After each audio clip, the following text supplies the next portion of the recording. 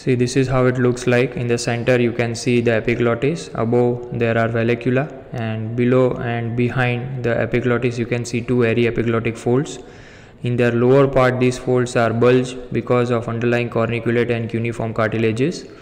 So this is how the laryngeal inlet looks like, and when we see through it, in the center you can see two longitudinal folds. These are vocal cords, okay, and the space between this vocal cord is termed as rima glottidis. Now when we go further above to these vocal cords, you can see two similar folds. These are the false vocal cords or vestibular folds, and when we go through this rima glottidis or the space between two vocal cords, below there will be infraglottic compartment, and still below, beyond the lower border of the cricoid cartilage, you will able to see the tracheal rings. See over here you can see in anterior aspect there are C-shaped tracheal rings. So beyond C6 the trachea commences.